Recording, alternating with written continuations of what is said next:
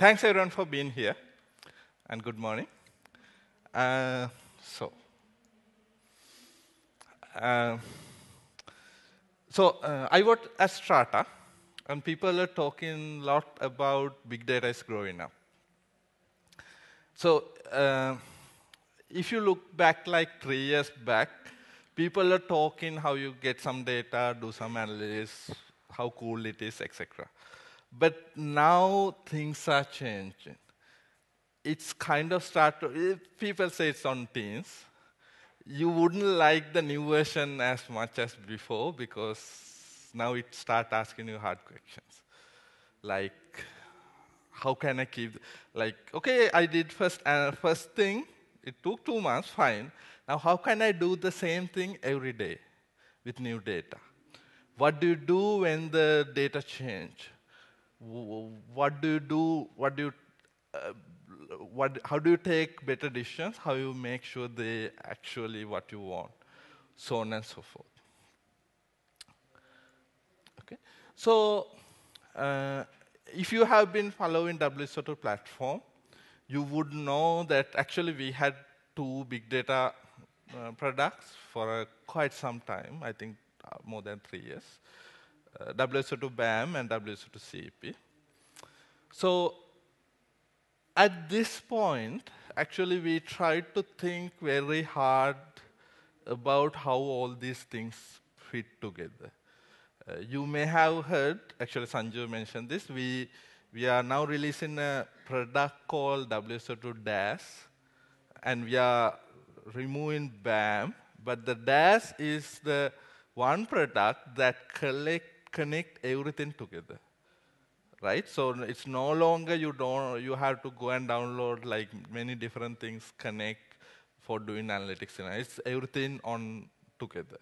We still release the CP, and we are adding a new product called WSO2 Machine Learner. I'll talk about that. But if you get DAS, you get everything. So now when you try to think what's the new kind of analytics platform you need, there are 4 forms of analytics you would do. Right? So this picture try to present it. So the x-axis is how long does it take to give you a response. Right? The y-axis is how much data you could process. And first is batch. Batch actually include all these. These are the use cases where you could wait for a response to come. Like generally, at least 10 minutes. Right? So this is the most famous form of analytics. And you use Hadoop, so on and so forth. That's the first form. The second form is the one that make a lot of focus recently, real-time analytics. This is when you want response very fast, from milliseconds to seconds. And I mean, if you're in stock markets, nanoseconds, so rather microseconds. Okay? So that's second. The third is interactive analytics. This is, I want to look at my data, interact with it, search, issue queries, look at the data, maybe drill down, so on and so forth. Right? So if you actually, people, when they talk about real-time analytics, they put both of them a little bit together and talk about that. But to be very clear, I'm keeping it separate.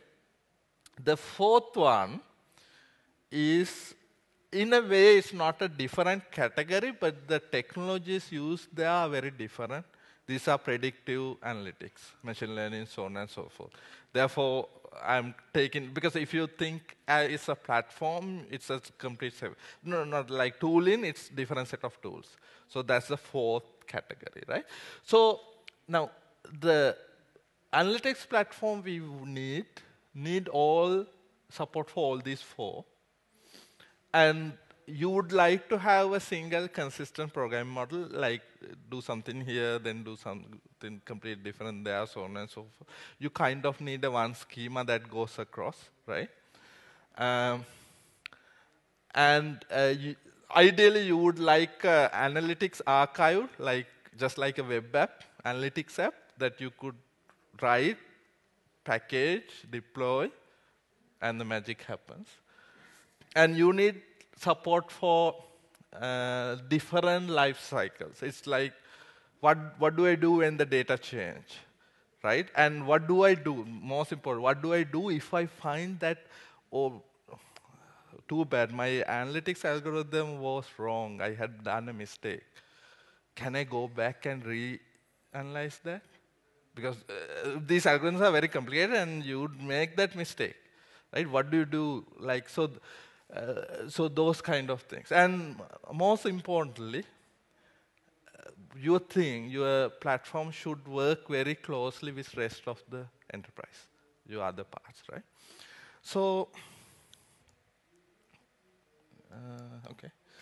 So uh, we we have done a lot of work. Actually, we have done few things. One thing is that we have dropped Hadoop and we have gone to Spark because we believed that it would be the future. It's the Spark because it's much faster, program model much simpler, and there's like a lot of community behind it. So we believe that the Hadoop would be around for another 5 to 10 years because there's a lot of vested interest. But it'll, at least in my belief, it'll disappear, right? Eventually. So we have bring in Spark. CP we haven't changed. So we have added Lucene for support indexing, interactive analytics, so on and so forth. But the real change is we were trying to make it work together as a one coherent system, right? That's the main thing. So this picture tells different parts of that story. And what I would do is actually, in the rest of the talk, I'll describe different parts of this picture. So you have the data. This data either you store or you could directly analyze. And you have these all 4 types of analytics. And this last part, this is how do you get your word out? How do you communicate, output your analytics? This is what generally decides, this end and this end is what decides how your analytics platform play with rest of the enterprise, right? So queries is issuing interactive queries. Alerts, we all understand. When something is greater than something, send the event. Visualizations, all nice pictures you have seen enough times, I'm sure. The fourth one is not something people talk about that much, but this is very important because most of your analytics would send that data over to mobile apps, right? And to systems, normal systems, that's fine. You put a service and you come and get it, fine. But when you try to access these from your mobile apps, those mobile apps come out of your organization's security boundaries, which suddenly change the problem significantly. So you need APIs, so on and so forth. Right? So let's get into the detail. Okay. The first step is you need to collect the data, right? So we have this API to collect the data that support it could communicate through REST, Thrift, JMS, and Kafka. We have written client for Java clients, JavaScript clients, so on and so forth. Now, before collect the data, you go and define something called a stream. Right? So this is very important. This, what you are doing is actually you are defining the schema of the data that you would use. You could later add other things to the schema, but if you have done a serious project, it's almost impossible to work without a schema. Because it's a nightmare. You will like put passing code all over the place, and it's nightmare to change. It's fine for the toddler, not for the real thing you are going to set up. Right? So here you define something called a stream. Think it as if when you put data into a relational database, you define a table. here, think it as a table, but that doesn't have an end. It goes forever because you'll send event forever. So you basically tell the system, okay, I'm going to send events. It would have this schema that's called a stream. Okay. Okay, sorry. So this is the Java, how the Java client would look like. I won't talk it through too much, but basically you set up the client, do define the stream, and you send events. So we have built a lot of inbuilt agents, but if you have your own system, you want to integrate to this, basically all you have to do is this, and you can send your events from your system to this. Okay? So that's fine. Okay. So after you send the data, oh sorry, there's one more important point actually here. These events, these events goes to the platform. You don't have to choose, basically by the time you send the events, you don't choose where it goes to batch or real time, so on and so forth. Basically, you can log into the system and basically through configuration decides, okay, this part of data I won't go to real time, this goes to the batch, this goes to both, so on and so forth. It just goes through configuration. So you have the flexibility, and it's independent of how you collect the data. Because generally this layer of collect the data is very expensive to set up because you have to go and change a lot of places. So those decisions you could take later.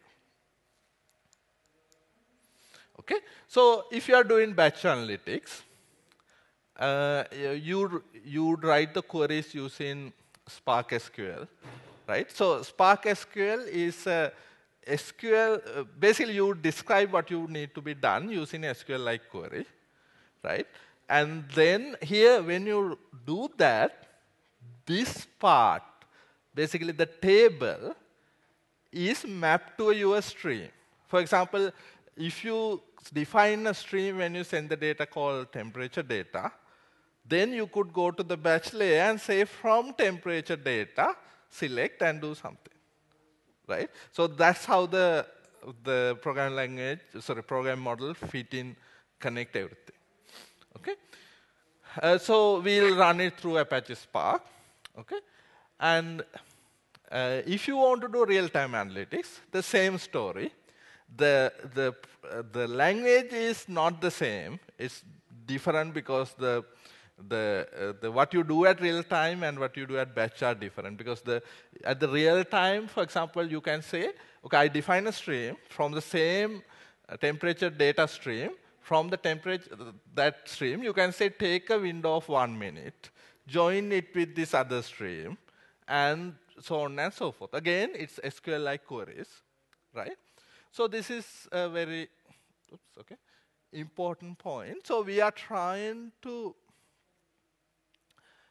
put this, make the programming model SQL-like.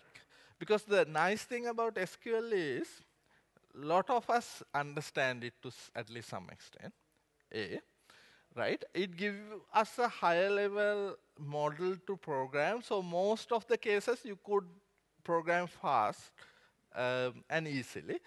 But through custom operators, when you want to do your own specific thing, basically we give, you could extend and write your own custom operators. So if you like, if SQL don't, like for example, let's say you're trying to calculate distance between two things, considering the curvature of the earth and so on and so forth, I guess you could do it SQL, but I mean, you won't fancy it, right? So you just write an operator for that. So we have write like a lot of math operators, and it's like adding a new operator is matter of writing a new class, implementing a certain interface, and go and say use this, right? So this we believe the SQL-like queries would give you the best balance between being compact and higher level while let you dig deep when you want to do it, but don't force you to do it all the time.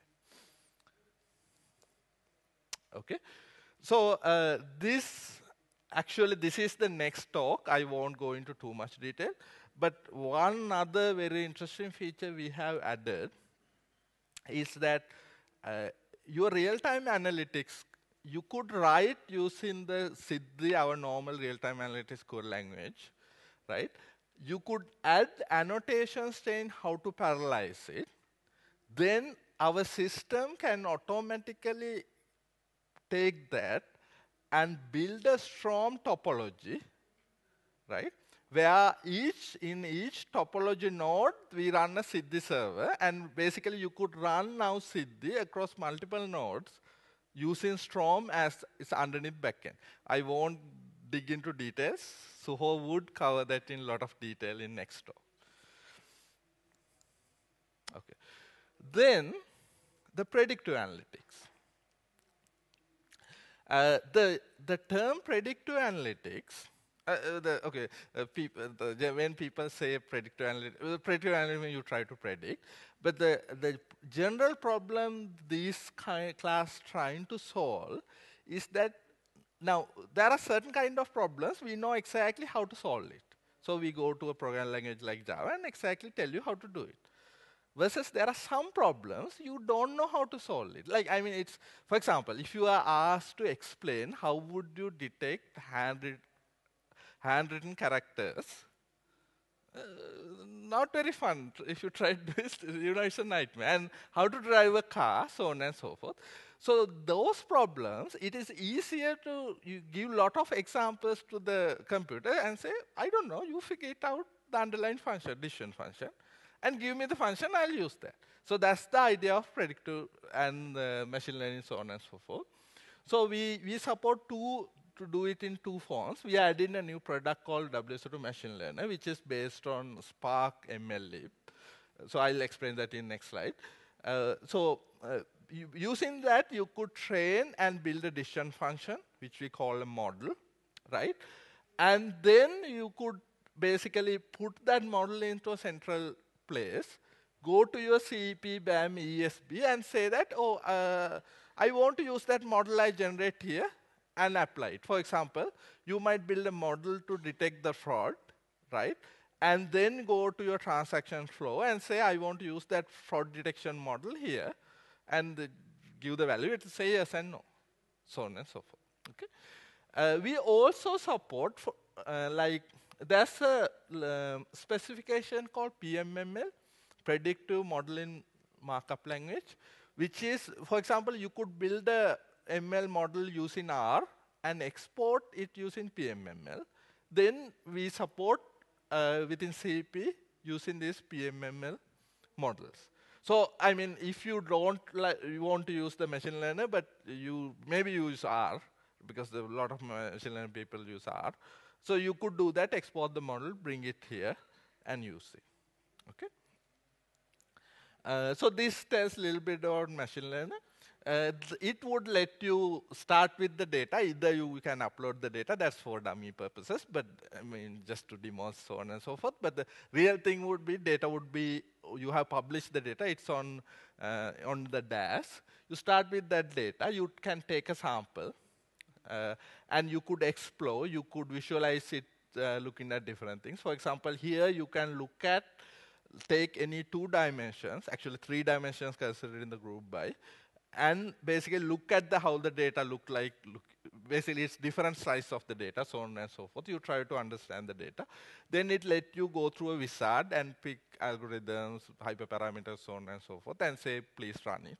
It will run and send you a mail when it is done. And then it let you take all the models you have built, compare them side by side, select the best one, publish it to the registry, right? And go to BAM or CEP and say that, I want to use that model on here in my normal flow. Okay. Okay. Okay, that's about decision functions. Now, last part, communication. How do you get the data out? The first one is how to visualize and build the dashboards. Now, so one option is you could build your own dashboard, right?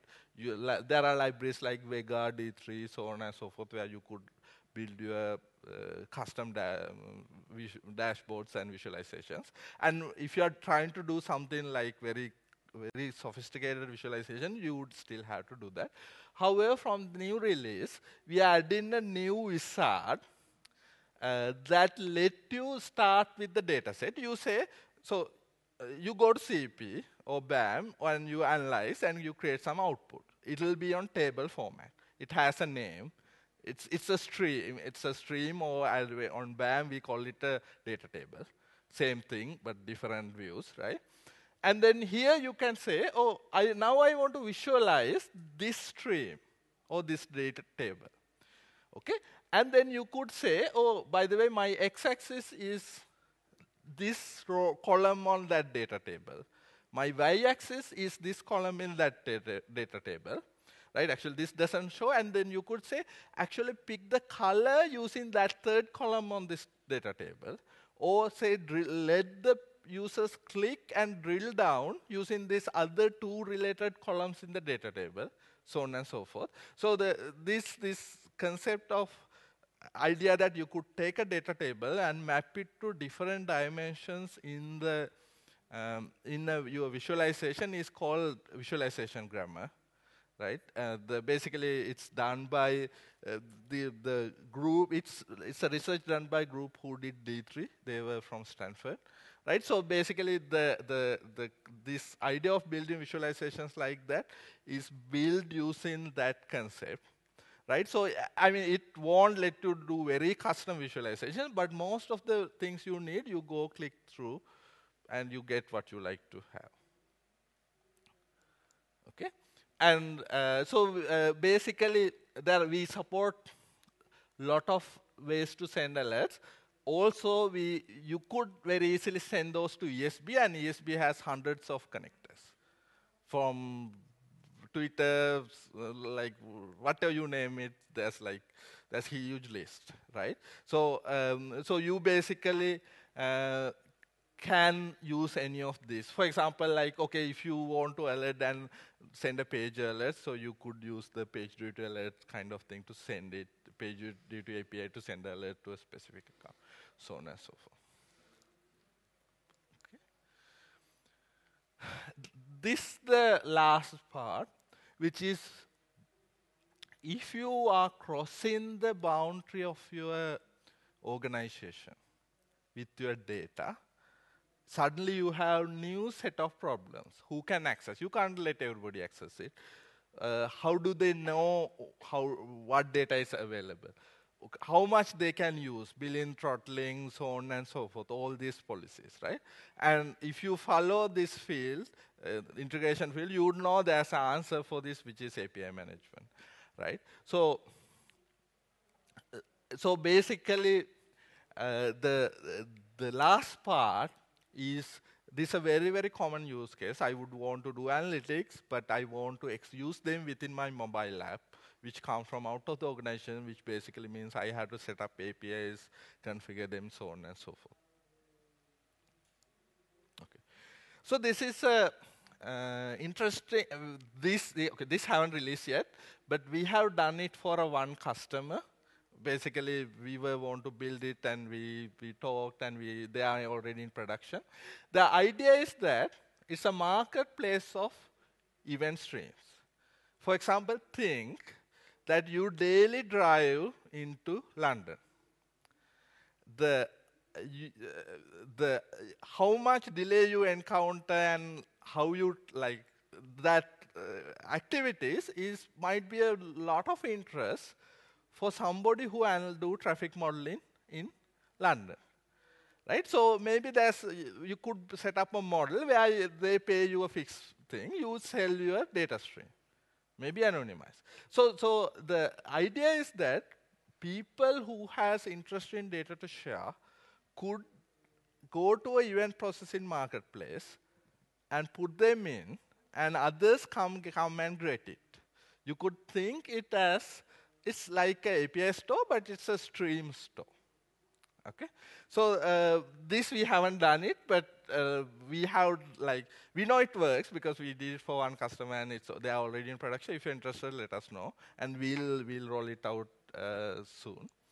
Okay, so I'm running out of time, so let me quickly talk about two things, okay, and finish off. So, okay, what can you do with all these things? Of course, you can do batch analytics, streaming analytics, interactive analytics, standard things, okay?